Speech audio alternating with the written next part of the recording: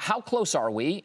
And should we expect as media consumers to really see an impact later on for this fall viewing season and certainly into next year's production season as well? Well, Dom, I wouldn't get your hopes up too much. This is the first time that the real negotiating committees for the writers and studios are sitting down in over 3 months, and they're still pretty far apart. They had a meeting last week to talk about holding this meeting. That being said, this is obviously the first step in the right direction. You need to sit down at the negotiating table before you can cut a deal.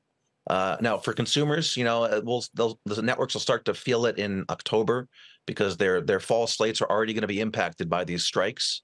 So they're going to take a hit on the advertising side of things. There's just going to be less product on the broadcast networks in the fall. In streaming, some of the big streaming services have a little bit more flexibility. They've got shows that have already been kind of put aside, and they'll probably be okay at some point into the spring of next year.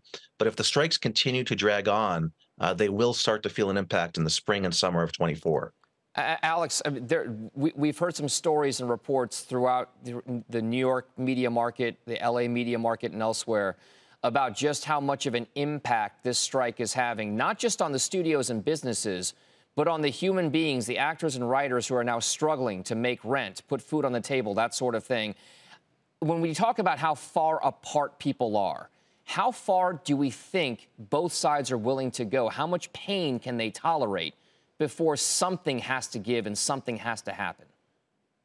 Yeah, I mean, look, the Actors Guild has said they're ready for a 6-month strike, and the Writers Guild has said a similar thing.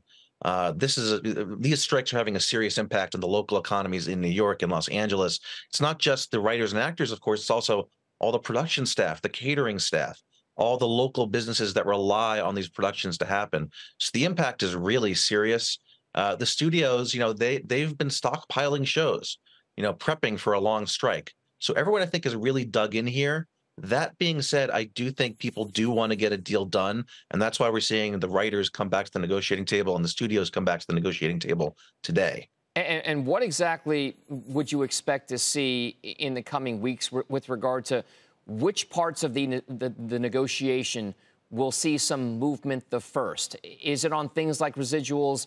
Is it on things like the use of someone's name, image, and likeness with regard to artificial intelligence down the line? What seems to be the place where we could see at least a little bit of daylight between those two, the two? So one of the things that became a real sticking point in the first round of negotiations was generative artificial intelligence. And it does sound like that is an area where the studios are budging a little bit.